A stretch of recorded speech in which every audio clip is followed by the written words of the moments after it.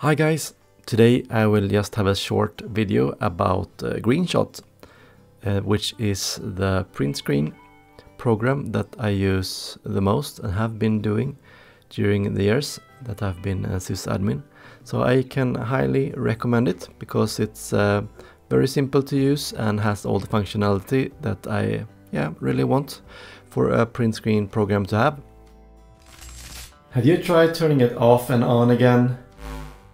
So this is called Greenshot and it's completely open source. You get it at getgreenshot.org. It's under the GNU open source license, so there are no other software bundled with it, or you don't have to have a subscription or anything like that. So go to this site, getgreenshot.org. Here you will click the download. I am on my Windows machine here, so I will click on the Windows latest stable. And it's a short download, it's a small exe file. So we will open it up right away. I will press yes. And here we can see select the setup language. English will be just fine, even if my English is not the best. I accept the agreement, and here we can see it is indeed open source GNU license. So we will press next. And here we will see it's kind of a changelog, and I will press next again, and it asks us for the path to install it. So once again, next. Here we can select a couple of different plugins. I'm not interested in any plugins like this, for example Office or any OCR or Imager plugin or anything like that. Open with external command plugin. That actually sounds kind of necessary, because if we press, for example, print screen, we want to open up the print screen functionality and not just have the functionality to maybe right click in the taskbar to take a print screen. So I will keep that.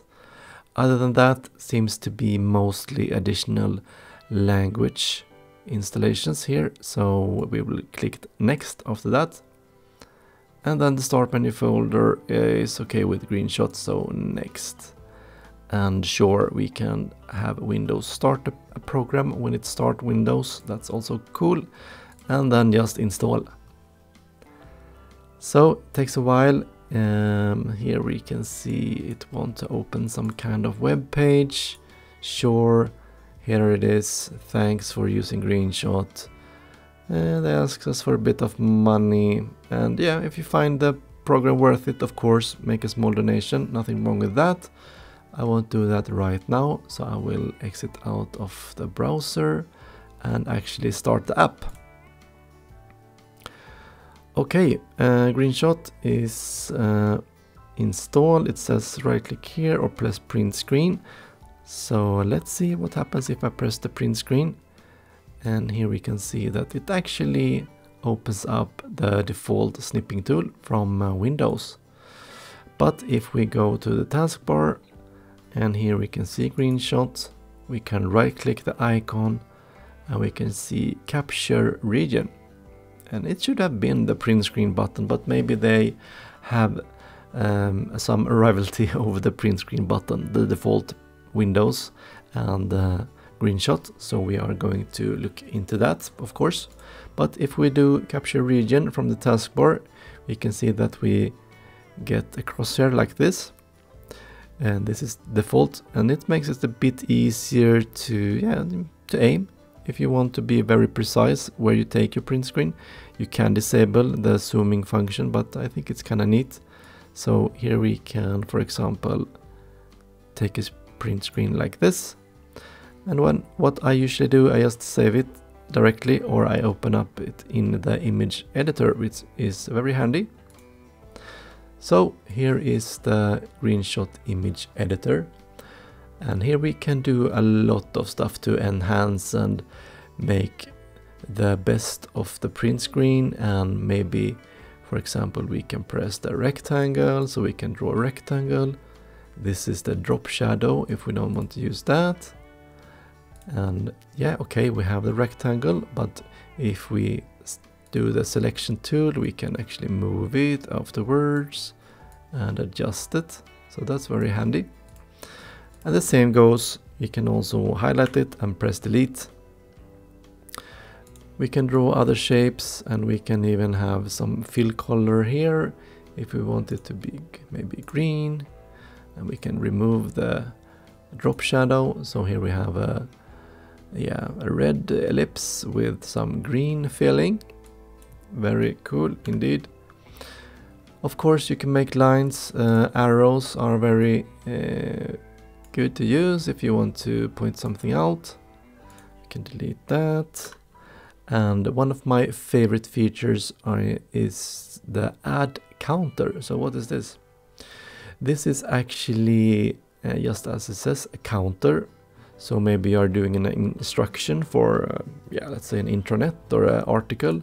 Then you can press this, and then you press once. It does a number 1, 2, 3, 4. And then you can maybe in the text say press 1, there you enter this information. Press 2 for next, press 3 to enter the next, and finally 4, and you are done. So that's very, very good for guides, etc. And what is also cool with this is if you messed up and you want to, for example, remove step 3, you can highlight it, press delete, and it will actually recount. So it's very dynamic and very handy to use. Some other are kinda self-explanatory. You can of course have text in all different kinds of size and shapes, and shadows if you want. So here we can just type something and we can increase the size. And then there is a frame around, and you can of course remove the line thickness. If we put that to 0, there won't be any line. And to delete it, you just mark it with the selection tool and press delete. Then we have another cool tool, and that is the highlight tool. So this will highlight in the selected colors you have. I have now a highlight pen in yellow, but here you can also change the fill color, for example, to some kind of pink or magenta. And we can remove that and that. And here we have an obfuscate, I think it's pronounced.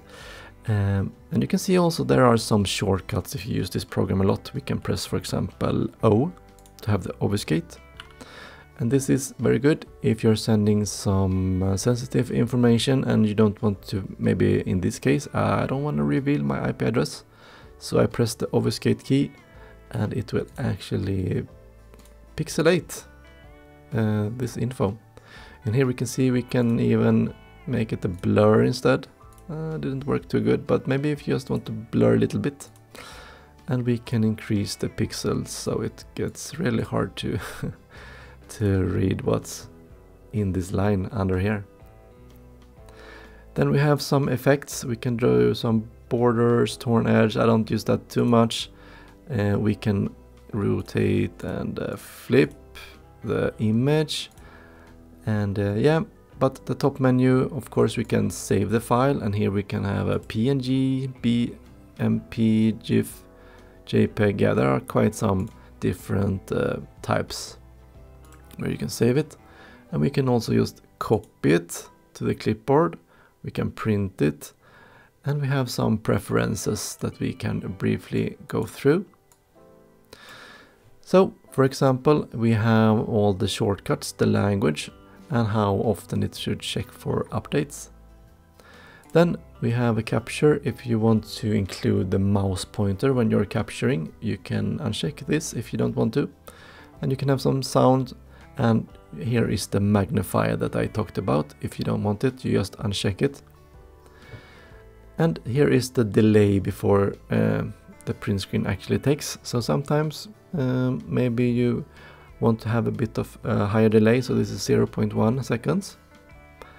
And the capture mode is automatically the output. Here we can see usually it uses the PNG, and we can change how it saves, but of course it's very handy to have the date in here at least. And yeah, this is the storage location. If you're using JPEG here, you can also set the quality of that.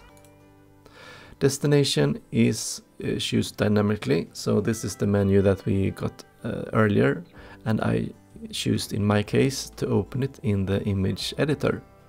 But maybe if you're doing batches of file and you want to save it maybe directly to the predefined URL or path, you can actually just say save directly, so you don't have to get the menu all the time.